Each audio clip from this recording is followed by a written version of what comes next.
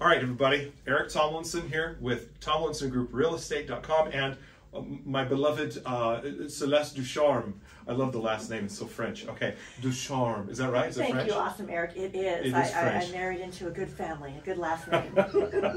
So, all right. So tell me, how soon should we get a storage unit when we're moving? Right? What a great question, right? To have a successful move, you need proper planning. And when you're moving, you need to decide what you're taking with you and what you just kind of want to declutter so you can properly show your house. So 30 days before listing, you want to start going through and decluttering. Give away, throw away, keep. Most important is to give as much away as you can. There's, nonprofits such as Project Touch that can really benefit from the things you're giving away.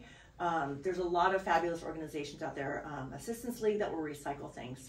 But 30 days gives you a good window to start decluttering, clearing your house, take your pictures down so when people see your house, they're seeing them living there, not trying to figure out who they know that lives in that house. So give yourself 30 days to unpack, put things away, to pre-pack and put things away, and get ready to list your house. So for me personally, I would do 2 months ahead of time. So that way I could slowly do it and not stress out for 30 days. I figured, you know what? I'm working, there's other things I'm doing. I could do this maybe an hour a night or a couple hours here, and little by little I start storing things away. I would do it 2 months in advance. Beautiful. 30 days is great, but personally, and then I can do the final touches right before I put the home on the market.